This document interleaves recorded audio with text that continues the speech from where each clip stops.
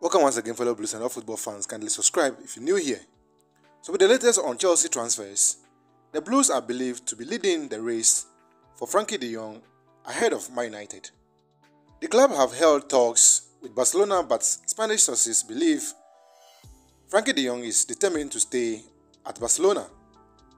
Elsewhere, Chelsea's Malang Sarr has officially joined AS Monaco on loan as he is currently undergoing his medicals. Monaco will pay around £600,000 to sign Malang Sarr on loan, plus obligation to buy around £10 million plus add-on if certain conditions are met.